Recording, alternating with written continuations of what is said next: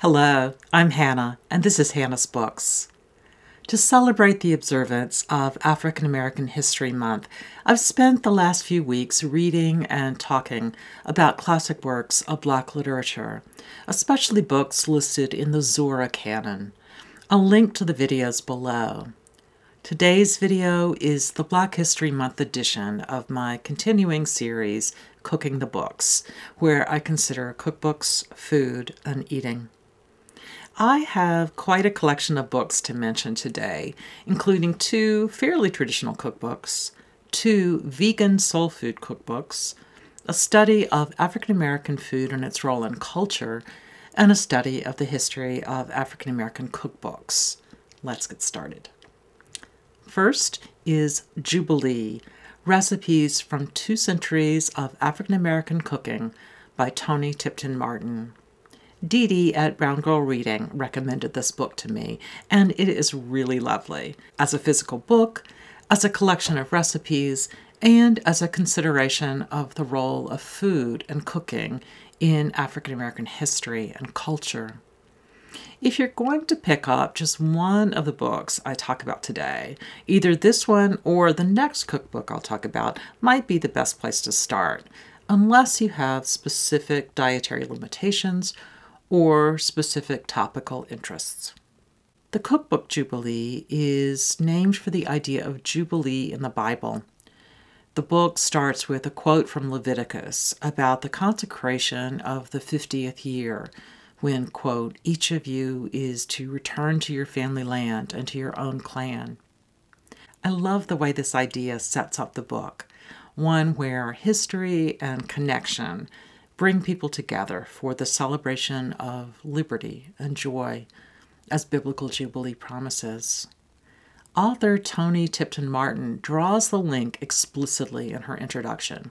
She's talking about a culinary freedom, a culinary jubilee about liberation and resilience, that is, cooking as a form of resistance. She points out that for many years, caricatures such as Aunt Jemima and Mammy have obscured the true history of talented Black cooks and a history of creative African American cookery. Tipton-Martin covers a broad sweep of recipes, from formal to casual, from beverages and salads to roasts and desserts. The recipes themselves reflect diverse global influences and also diverse class backgrounds, including the food of middle-class and well-to-do Black families. As the author points out in the extensive introduction, she's interested in a large story of African American food, one not restricted by what she calls, quote, a world that confined Black experience to poverty, survival, and soul food. Although she doesn't intend to criticize soul food, she's insistent that there's a broad range of African American cuisine, and she bristles when people assume it's a monolith. I love the fact that Jubilee includes delicious-sounding modern recipes, but also gives mini clips of similar older recipes, many of which seem more similar to the food I grew up eating along the coast of South Carolina when I was young. I was especially pleased to see a recipe from 1930 for Russian tea, a regular part of my family's celebration of the winter holidays to this day. In addition to the historical recipes, Tipton-Martin includes histories of the development of various foods and recipes, not for every single recipe, but for many, and these sections are not just tiny little romanticized paragraphs. She's gone through a great number of old cookbooks, as well as through interviews with former slaves recorded in the 1930s by the Federal Writers Project, among others. In other words, the food she presents comes with a powerful side of history and culture. On a side note, some of the older recipes are rather unusual, at least to me. Homemade coffee, for example, involves baking cornmeal, bran, molasses, and water together into a cake, then grinding the baked cake and using those grounds instead of ordinary coffee. I bookmarked many recipes to try. Not that one, but her modern recipes. I'm eager to try the peanut soup with garlic and black pepper, an okra salad modeled on a traditional Brazilian salad, the sweet potato salad with parsley, green onions, and pecans, collard greens with cornmeal dumplings, and peach buttermilk ice cream.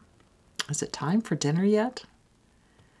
The second cookbook I'll mention is Sweet Home Cafe, a celebration of African American cooking put out by the Smithsonian National Museum of African American History and Culture.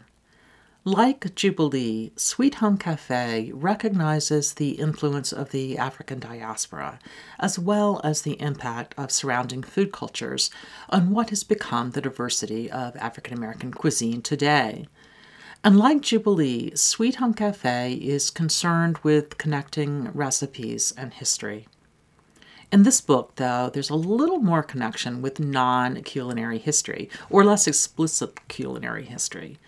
For example, there's a picture of the Greensboro lunch counter protests during the Civil Rights Movement, and a discussion of the Green Book handbook for African Americans seeking to find dining establishments and lodging as they traveled in the U.S. South during the era of segregation.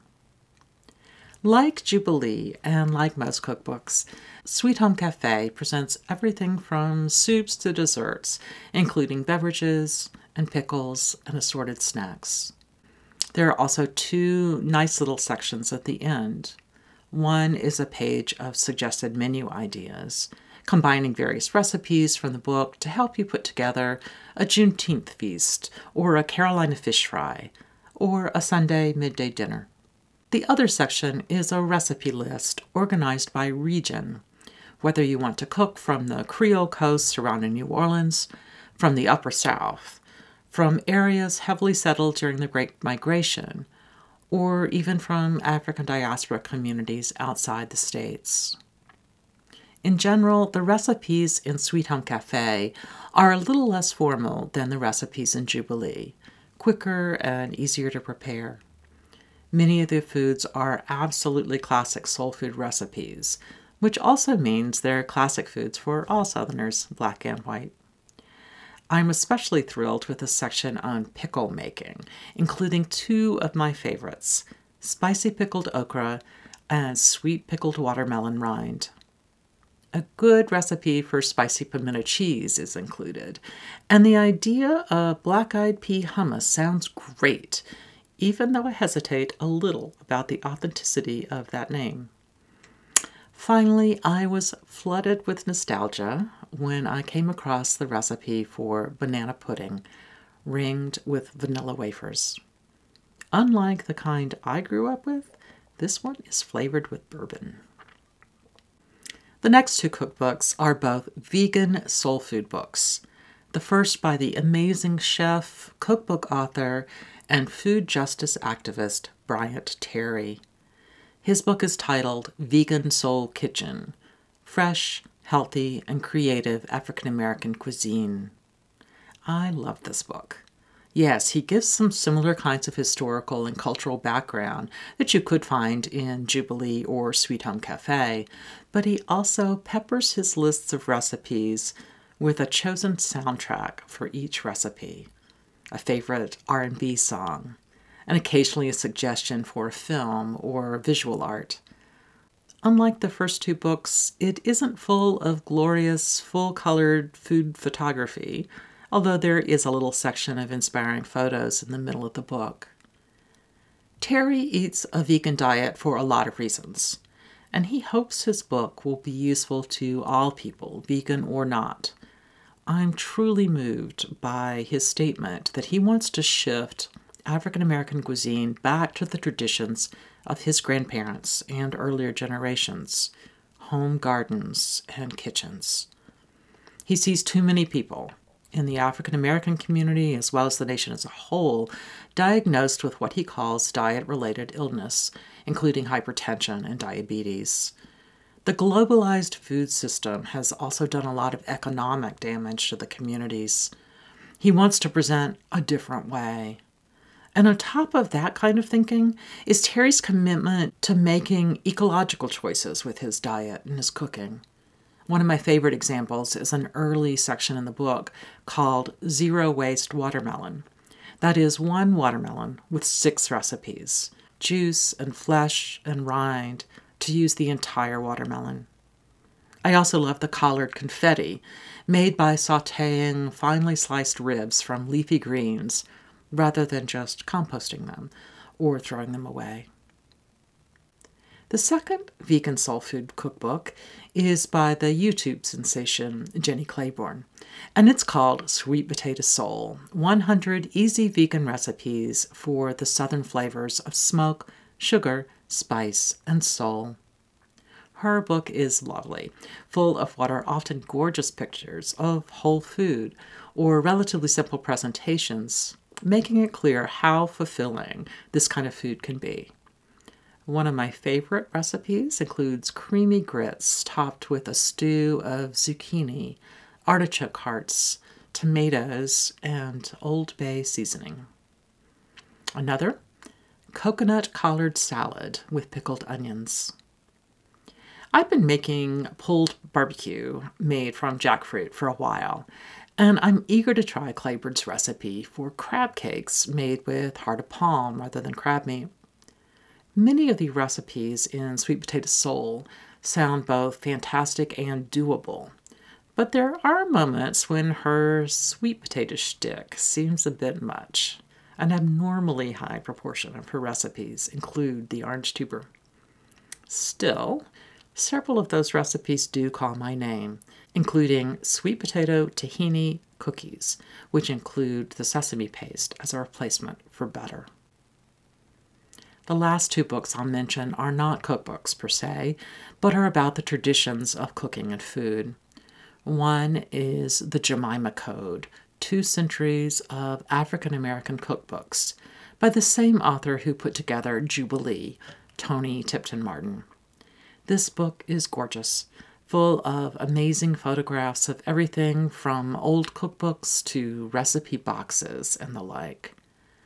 The author considers more than 150 cookbooks prepared by Black cooks and chefs, starting in 1827 up through relatively contemporary works.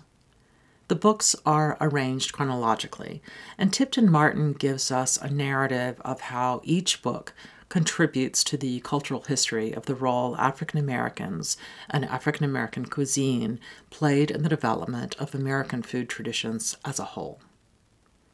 And finally, the last book is The Cooking Gene, a journey through African American culinary history in the Old South by Michael Twitty, a book I mentioned when I did the Soul Lit tag, which I'll link to below.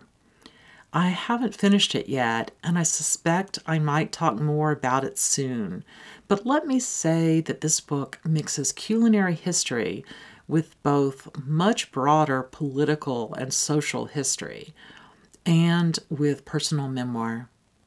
Twitty writes about the origins of African American cuisine, but what he's really exploring is the echo of race and racism across the history of the South, and how to use food and the history of food traditions as a way to heal a nation. As he says, I'm not celebrating slavery. I'm celebrating how enslaved people survived. Healing in the Black community, in the South as a whole, and in the nation as a whole, can start to happen through reconnecting what he calls the culinary culture of the enslaved, our common ancestors, and restoring their names on the roots of the southern tree and the table those roots support. Thanks for joining me today. See you soon on Hannah's Books.